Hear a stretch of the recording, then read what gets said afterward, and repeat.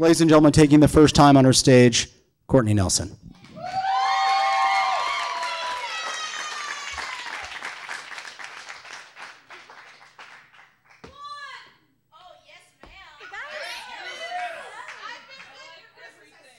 I got a hat! All right. Well, somebody comes up here every week and talks about the open minds of the open stage and how wonderful they all are. And a lot of holidays have happened all at once. And I'm a little stuck on the first one. The spooky stage was fantastic.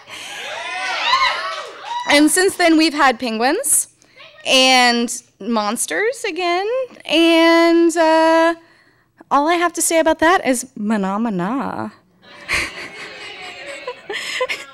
And I've got boots with the fur, but what's an apple bottom?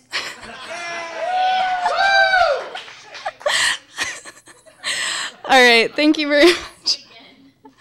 I just have to say, all right, all these people with the open hearts, I just wanted to say something about the open minds of the open stage.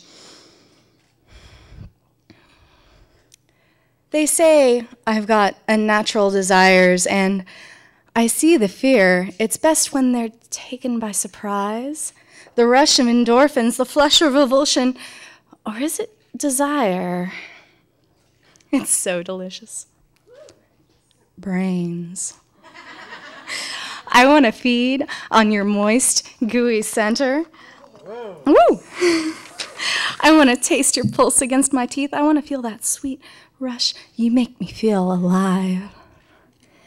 Every day, I shuffle toward the pulse, toward your scent, toward the possibility, no, the certain destiny that we will be one. I will consume me, burn me, slice me, shoot me, baby.